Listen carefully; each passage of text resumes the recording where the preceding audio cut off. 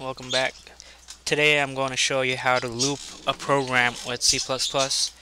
If you're wondering about where all these codes came from, it's from my video from earlier where I showed you how to write a program on converting yard to feet. It's pretty simple. If you want to know how I came up to this, look at my other video. This one will be about how to loop using the for function. The first thing you have to know is that these are the variables.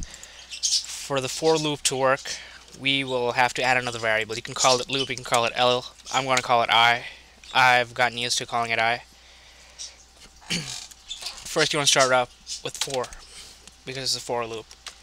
And an open bracket, it's a regular curved bracket, not the special brackets used over here. First, I will put I equals 1. That's this value I. I'm bringing it down. I'm saying that it equals to 1. I'm going to end that. And right next to it, I'm going to put I is less than or equal to 3. I'm going to end that again, and then I equals to I plus 1.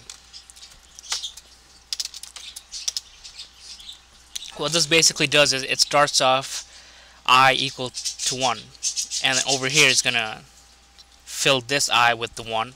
I equals to 1 plus 1 is 2, so I is gonna get a value of 2. So this is gonna be 2. Excuse me, this is gonna be 2. And then you're gonna have I equals to 2 plus 1. This is gonna be 3. When it comes down to 3, it's gonna stop looping. You can change this number to 5, you can change the number to 10, any number you want. I'm using 3. And you have to have an open braces again here, just like the void main. And on the bottom, you'll have to end it right before the system pause, otherwise it will keep getting please press any key to continue over and over again. Once this is done, you can debug it. You can either go into debug and start debugging, or you can press F5 on your keyboard.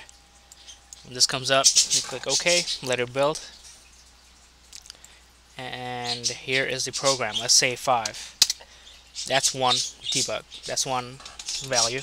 2. And let's say 10. See, now it says press any key to continue. It looped 3 times, and when I press any key, it closes. It's pretty simple. You can do changes to 5, 10, 2, to any number you want basically. This is one of the simplest loop programs you can do with the console command. So there you have it. Thanks for watching. I'll post more complex programs later on. I know a lot of people don't know how to do the loops, but this is a great way to do it. Enjoy.